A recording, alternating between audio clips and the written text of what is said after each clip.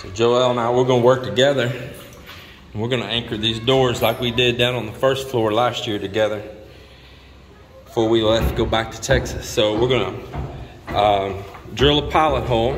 We're gonna drill a hole through first with a wood bit and through the wood here, and then we're gonna stop, and then we're gonna put a masonry bit on, and we're gonna drill back into the concrete. Hand me one of those screws and anchors there.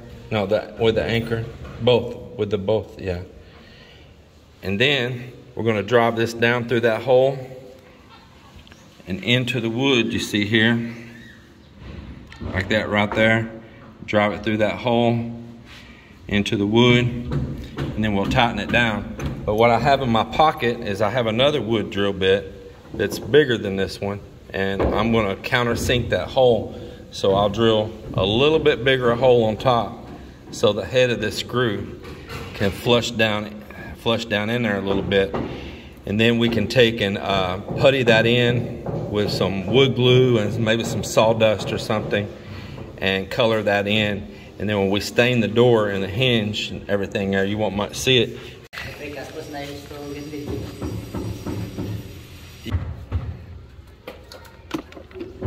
So first thing we're doing is a regular drill bit in the wood.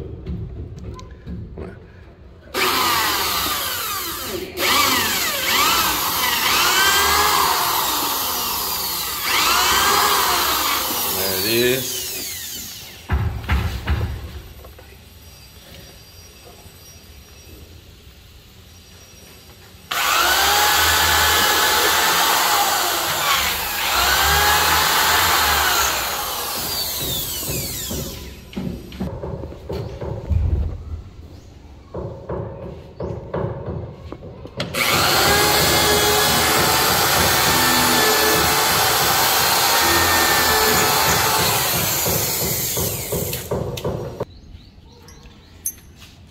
So now what I'm going to do is upgrade the size of the bit. You see, one bit's bigger than the other, and that's to countersink that screw head.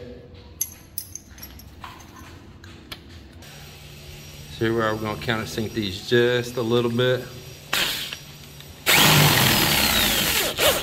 That's enough right there. That's it. Don't want too much, just enough. Let's see one of those screws. Let's see if the head of it will go in. So we want just enough to see that head of that screw just fits in there nice and snug, see? And that way it'll be countersunk down in there, and then you'll put wood filler in, and when you stain it and all, it'll barely even be noticeable. Now, we're gonna drill the masonry bit into the jamb. Need to put it back over on a hammer here.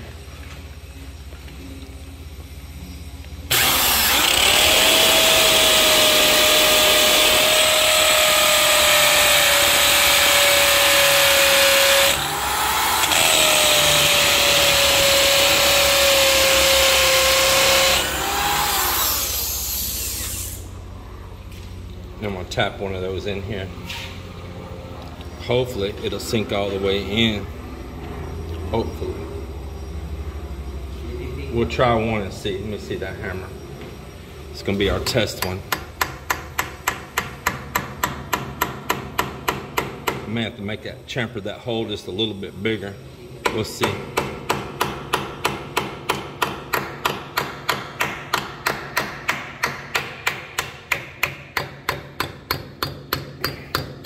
All right, it's down in there. We got it. Now we'll just...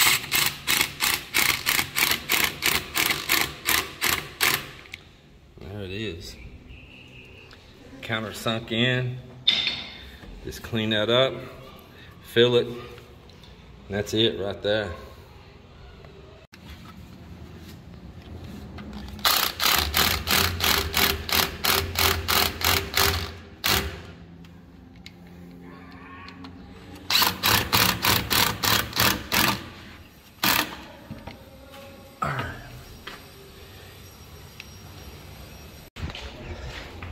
You're on the railings? Yeah, come on up here. Hello, ma'am. How are you? What's your name? Rochelle. Rochelle. What's your name? Elmer. Elmer? Well, hello, you guys. I need pricing and maybe show me some pictures of designs for stainless steel handrail, starting down there, coming up here, this column, between, around, and all the way around, down the stairs in the back, and up the stairs here on the side. I want to be sure that it's good stainless. The lady next door here, the company that did hers, the stainless is always rusting, and they have to constantly, every 2-3 weeks, polish. It's not a stainless 304, type 304. Yeah, well, they told her that hers is 304, but I think it's 04.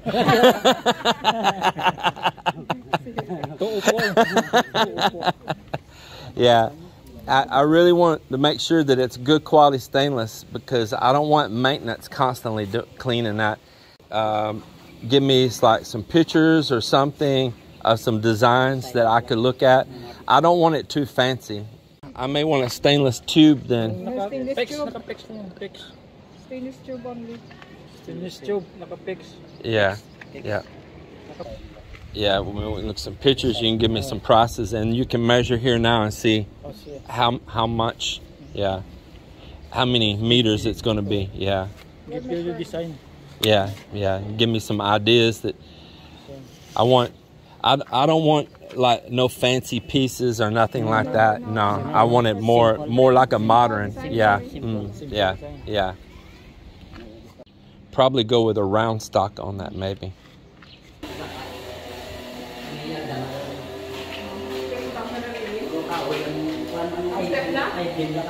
I want it to go down to that corner and to that post over there.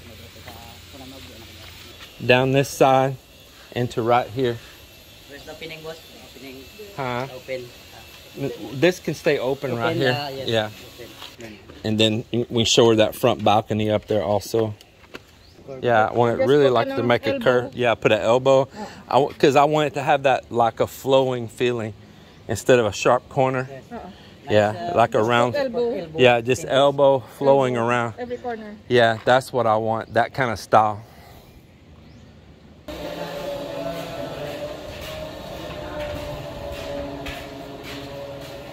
Not the stainless, boss, put in the cement.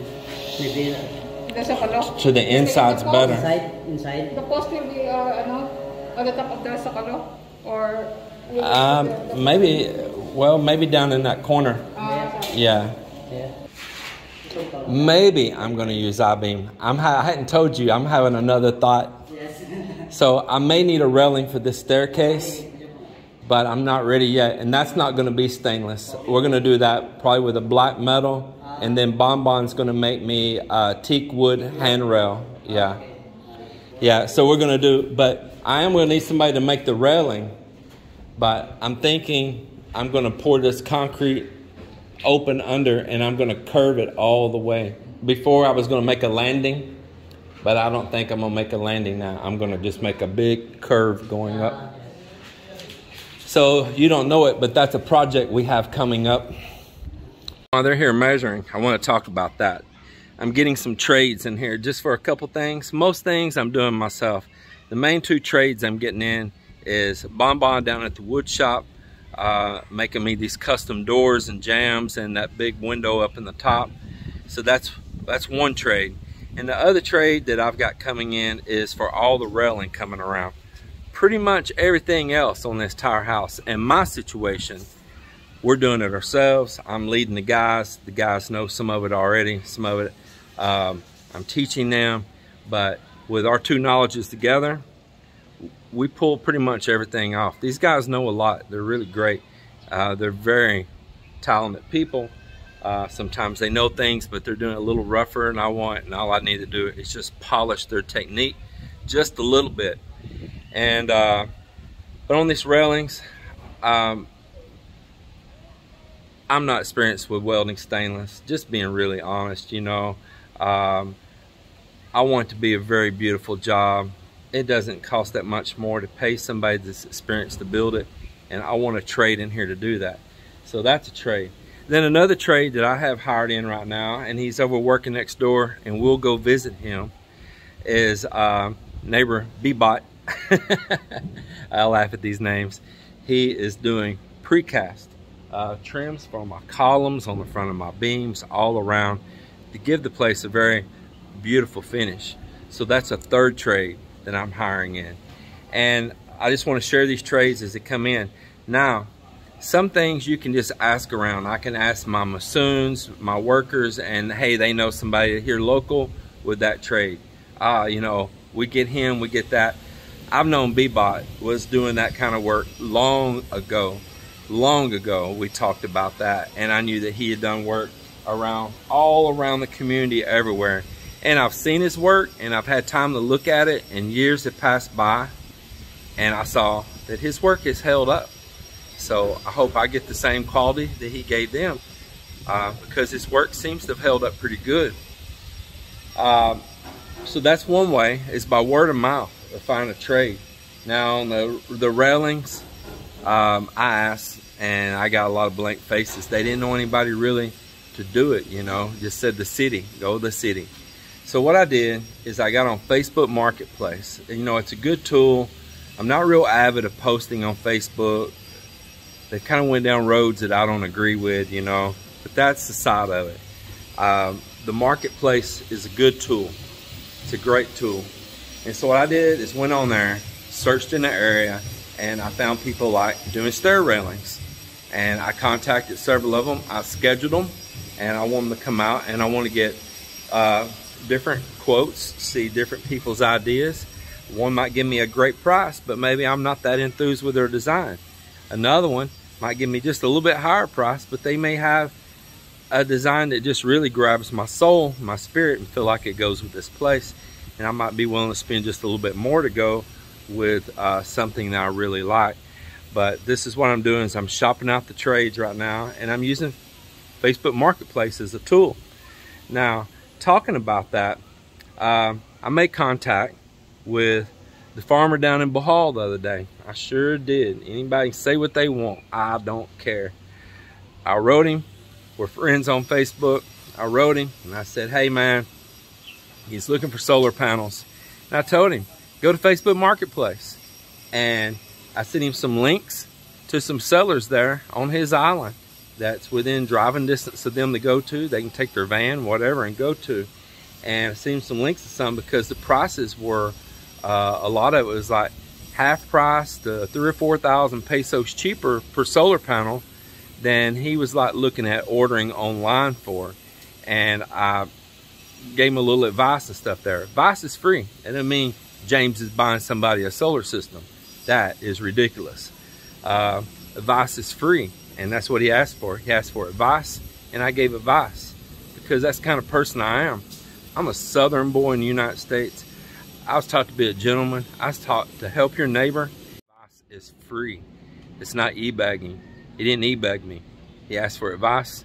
I gave him advice, and I'll give it again. Show me an example on a stair here, and I wanted the round tube, wanted the larger tube on top, smaller on the bottom. That's all like I'm looking for. I like the ball cap on that bottom, for that at the bottom down there. That ball cap is nice. That's exactly what I wanted. Yeah. There at the landing of the stairs. I don't know if I want that many ball caps though. Maybe only at the beginning. Let me think about that. Yeah, because see, like here, remember I want a 90, a curve, an elbow. Yeah. I'll just start at the beginning with that ball, but I don't want them everywhere. Yeah. She's showing me another one here. Is it zoom already? Okay.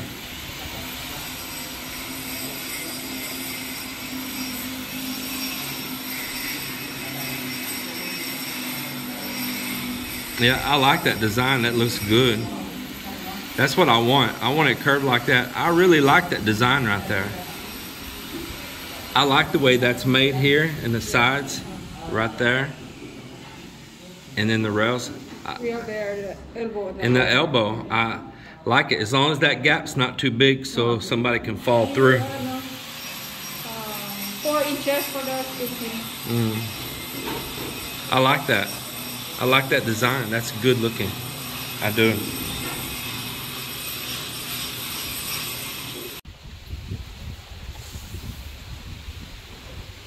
Well, it's after lunch now, and Joel and all the crew's back here. And right before they left for lunch, him and I were setting up to start putting in this door frame right here on the front of the house, facing towards the street. Really happy for that as well. Wow, so B-Bot's in here. Look at these, man, look at that. Looking good. Man, that looks good.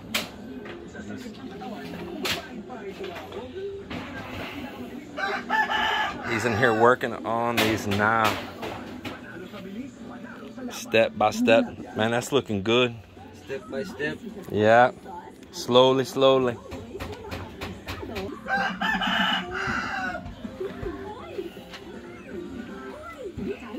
I like it. Friday, install there. Yeah, if you want. It's ready. Cut himself like a template right here. Here's one right here also. He works around on that. He's got him a nail here. He can put on this piece here on the inside and down that nail and then work that around. It's pretty cool. Yeah, it's pretty cool. Like this.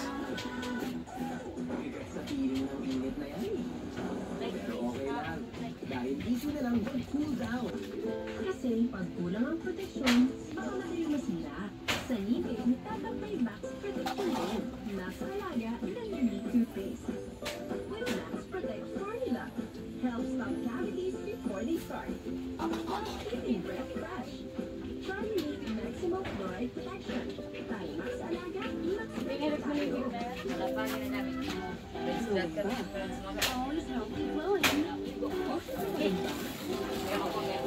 Vitamin lotion na. Sabi ng Myla, not just lotion, but lotion. Powered with solid essential elements. Kaya skin, healthy condition, And as he builds it up, lets this dry for a while, adds more, it'll finally go all the way to the top of the cut there. And the top. Yeah. Finish the cement. Just finished with cement only, like a powder, so it gets smooth and slick like that. Then cool, cool, cool.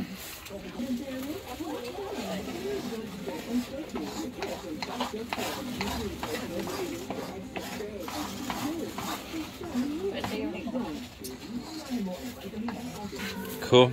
B-Bot, I'll see you later, man. Thank you. Move out of my way. Move. Move it.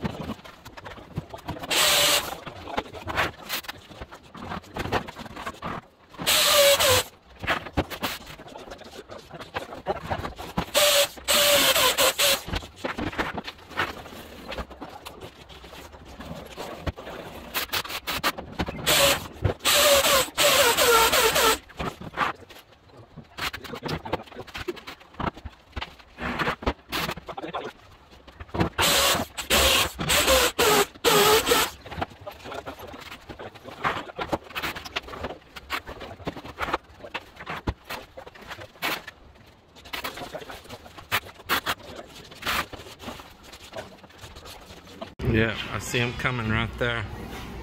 I'm glad I saw that. I got time to lock the gate. Just in time to lock the gate.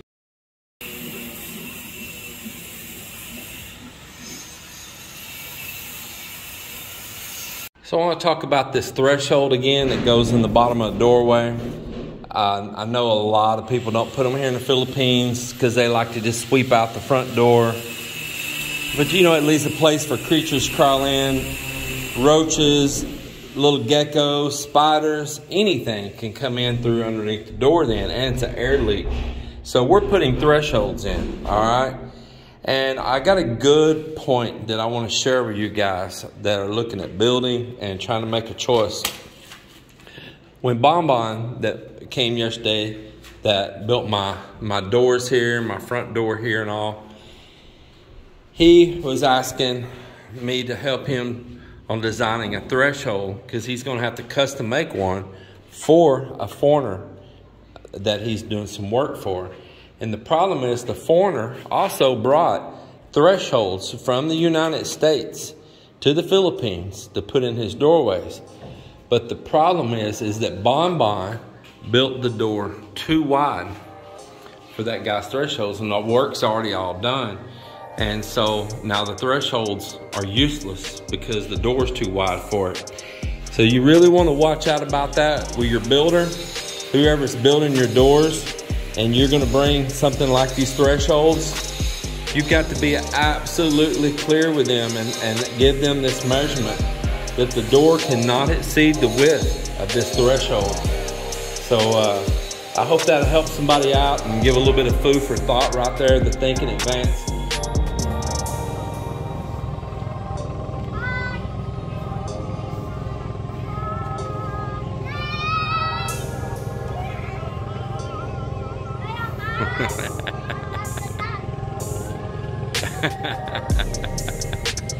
Crazy kids. Crazy kids. Everybody, it's been a long day. Appreciate you watching the video as always. Hope everybody's doing well. I hope all you new expats that are coming in are enjoying yourselves, getting out, having fun, seeing your loved ones, finding a new loved one, whatever it may be. And hey, it's all good in the hood. See you next time.